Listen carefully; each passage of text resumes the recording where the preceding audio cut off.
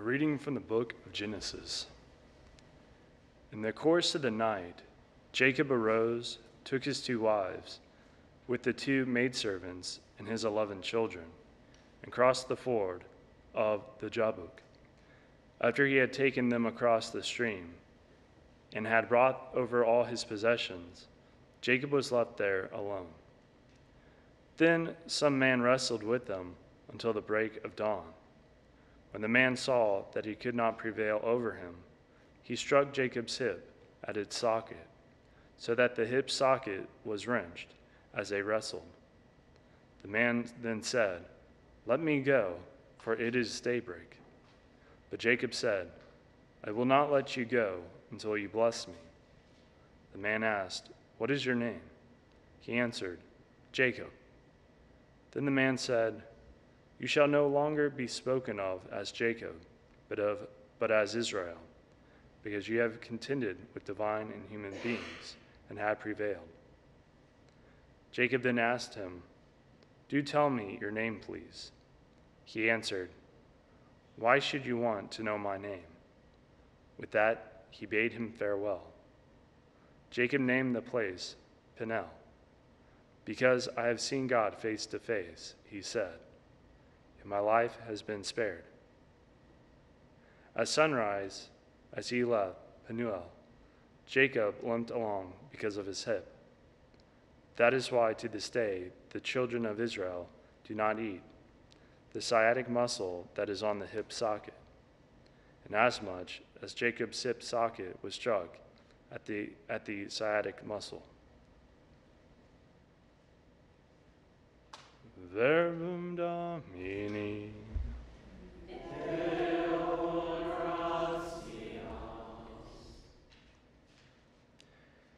In justice I shall behold your face, O Lord. In justice I shall behold your face, O Lord. Hear, O Lord, a just suit. Attend to my outcry. Hearken to my prayer from my lips without deceit. In justice I shall behold your face, O Lord. From you let my judgment come. Your eyes behold what is right. Though you test my heart, searching it in the night, though you try me with fire, you shall find no malice in me. In justice I shall behold your face, O Lord. I call upon you, for you will answer me, O God. Incline your ear to me, hear my word. Show your wondrous mercies, O Savior of those who flee from their foes. In justice I shall behold your face, O Lord. Hide me in the shadow of your wings. I in justice shall behold your face. On walking I shall be content in your presence. In justice I shall behold your face, O Lord.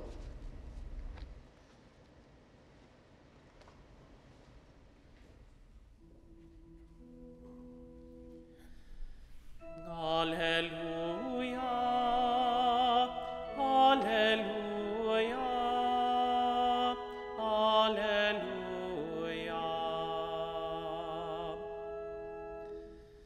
Alleluia, alleluia, alleluia.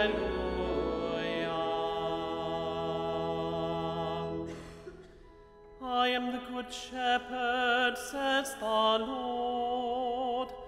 I know my sheep and mine know me.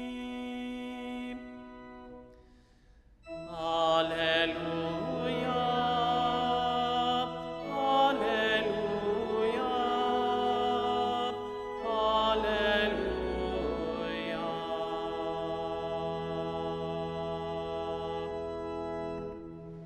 Dominus vobiscum, Et cum spiritu tuo. Lectio Sancti Evangelii secundum Matteum. Gloria tibi, Domine. A demoniac who could not speak was brought to Jesus, and when the demon was driven out, the mute man spoke. The crowds were amazed and said, "Nothing like this has ever been seen in Israel." But the Pharisees said, "He drives out demons by the prince of demons."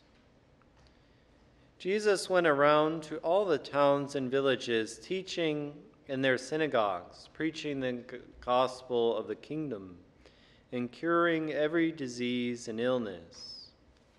At the sight of the crowds, his heart was moved with pity for them, because they were troubled and abandoned like sheep without a shepherd. Then he said to his disciples, "The harvest is abundant, but the laborers are few. So ask the master of the harvest to send out laborers for his harvest." Verbum Domini. Laus tibi Christe.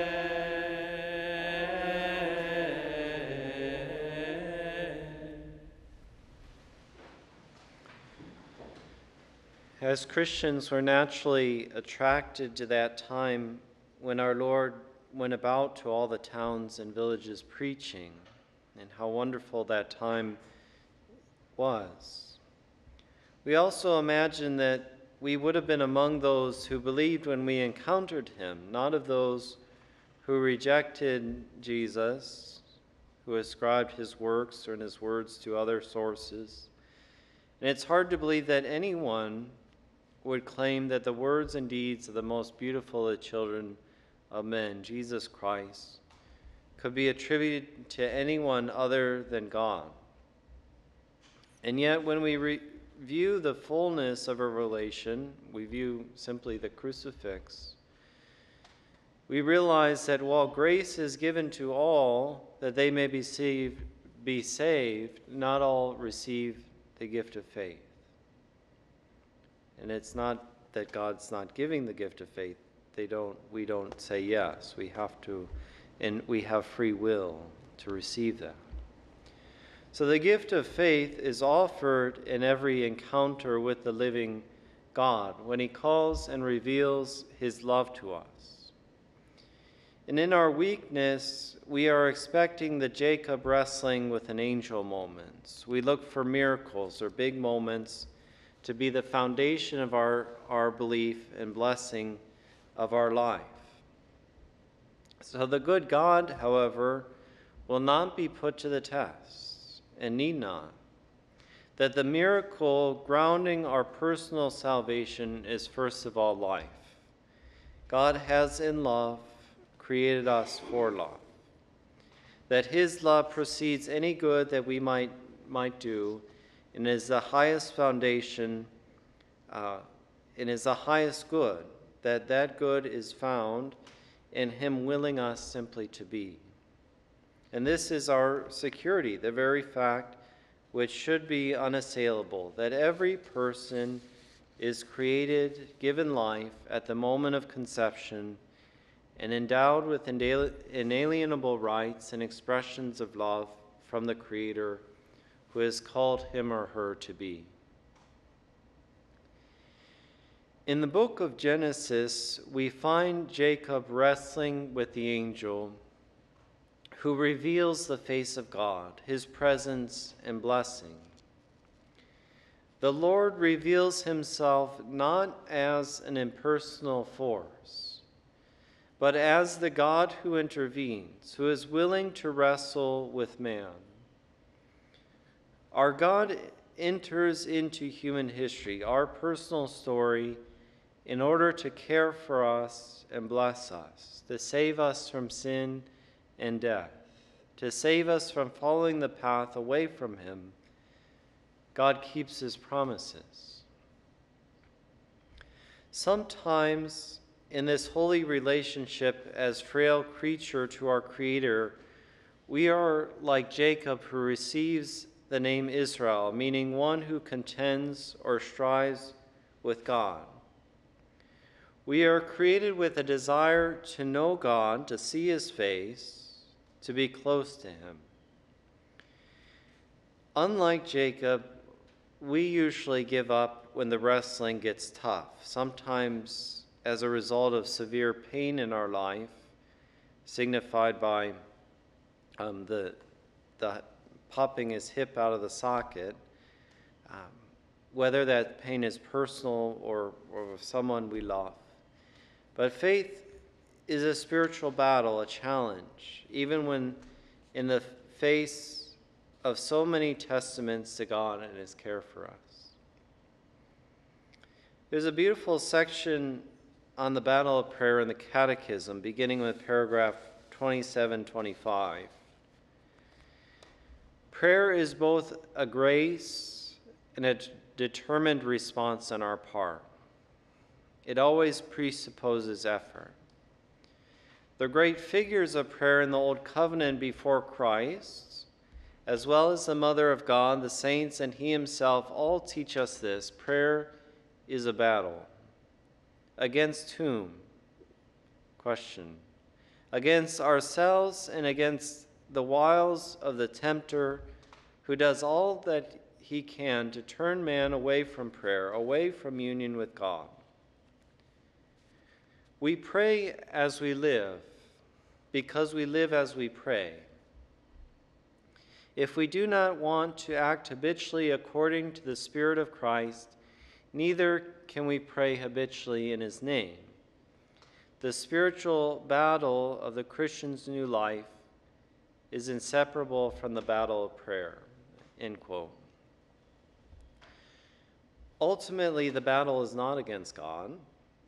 God is constantly giving us grace, but it's against those things that would prevent us from living totally in him, from total confidence in him. Our frail understanding, impatience, the mentality of the world, dryness, lack of faith, and one of the most prevalent, laziness or lack of vigilance. The spirit indeed is willing, but the flesh is weak. And this little sentence, we pray as we live, because we live as we pray, that also is super important, because we often think it doesn't matter how we live. You know, if I'm living, and I pray, never live in sin, but if we're out of the state of grace, you know, because of mortal sin, we're habitually in mortal sin, we're not going to see God. So Jesus says, blessed are the pure of heart, for they shall see God. If we don't have purity of heart because our actions are not just in chastity above all, chastity has a unique way to blur and prevent us from seeing God. But in all those obstacles, not living the law of God, we won't have a beautiful and fulfilling prayer life. So those who say that, you know, they look for God in all the wrong places, so they're using other forms of prayer that aren't Christian, and they're not living a Christian life. God, yes, God reveals himself at times to those not living in a state of grace in order to convert them to himself, in order to convert them away from the path leading away from him. But our prayer life is going to improve as our life improves, and they're not two separate things. They come together. You know, as we pray, we receive grace to live a good life. As we live a good life, we say yes to that grace. Our prayer life increases. Now, does that mean it won't become a battle or remain a battle? No. So, hopefully that makes sense. So, encountering God is a gift. It's a grace. But it's also a task. That faith in God is a grace freely offered by the one who reveals himself. The truth about who God is and how he has been revealed to us most perfectly in Christ, that he has shown his face to us, this has to be taught to us. Jesus is the one sent who reveals God's face to us, his loving care, his desire to save us from our sins and to give us new life, his own life he pours out upon us. God is faithful to his children, and his love always precedes us, lighting up the way, that Jesus is the way, the truth, and the life. He himself shows us, teaches us how to pray. He still walks with us.